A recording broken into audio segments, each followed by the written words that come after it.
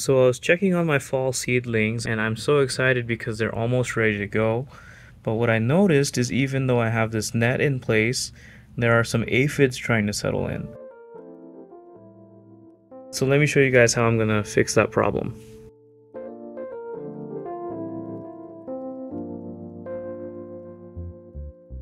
What I have right here is all the ingredients that I use for my neem oil mixture to address any kind of aphids.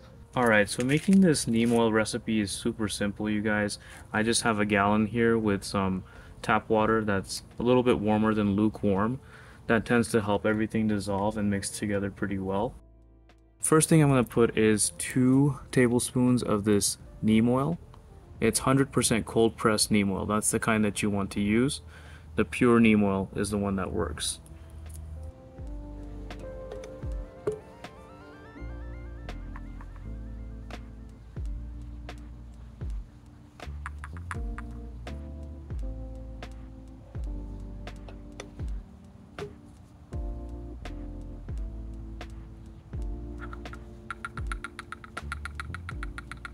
Now that neem oil's in, the next ingredient I'm going to place is 1 tablespoon of blue Dawn dish soap.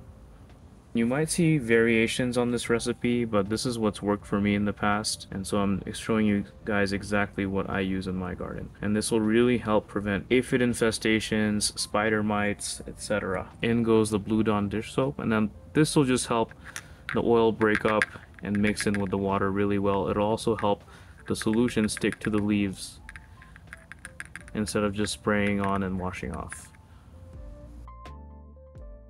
Another ingredient that I like to use, which is completely optional, is peppermint oil. So I'm just going to put in a few dropperfuls of this. Peppermint oil is known to repel certain bugs and pests. I think it just kind of helps a little bit. Just need a little bit of this stuff, not a lot.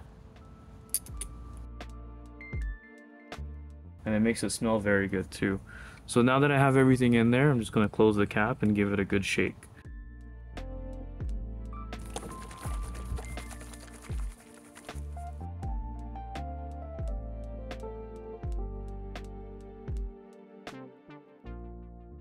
Alright, now remember guys, this isn't lemonade, it's neem oil. So this neem oil spray is going to do wonders for my garden. I'm going to go ahead and spray my seedlings, and I'll use the rest for the rest of my plants that have aphids on it currently. So I'm just going to give this neem oil a good shake, get everything mixed in, and pour it into my hand sprayer.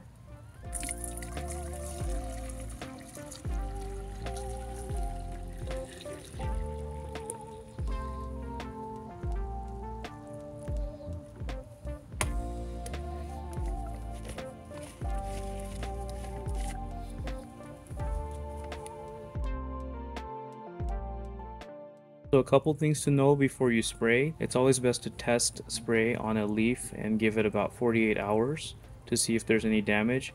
Now I've used this exact solution before on all of my plants, so I won't be testing it, but I'm going to go and spray my seedlings. I'm going to make sure to get the underside of the leaves and the young little leaves that are coming out as well, because that's where most of the aphids congregate.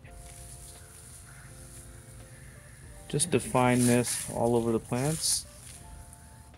Now they're mainly on the cabbage, so I'm going to try to focus on that one. Getting into the centers. I'm going to turn this nozzle around so I can get the underside of the leaves too.